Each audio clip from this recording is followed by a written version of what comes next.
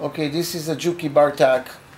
If you want to see what's happening in your belts or whatever you have, you release that screw over here. That stop will open, as you see over here, and the machine, it runs to the left.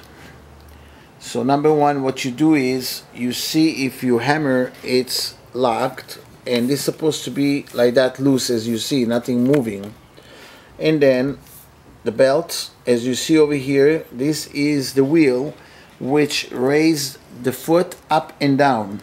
But when you press on this one, the foot will go up and down, and I'm going to demonstrate right now to show you. So you take a look how the belt goes, how you have to do it.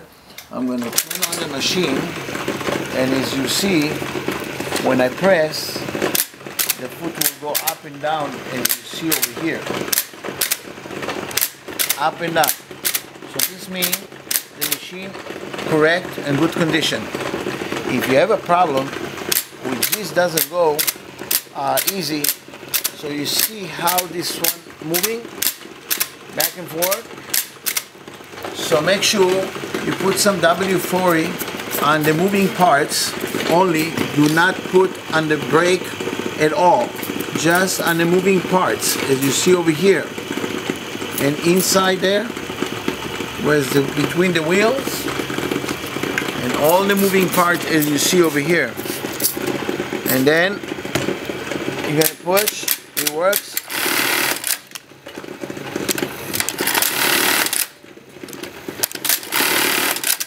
As you see. Okay, now let's see if your foot is totally got stuck on the bottom.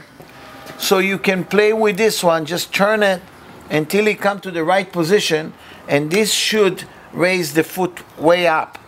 So when it's in the right position, then you start it, go with your foot back and forth, and then you try it again.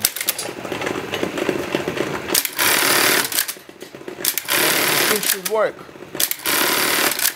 Alright, if you have more problems, just call us and we'll see which way to help you again.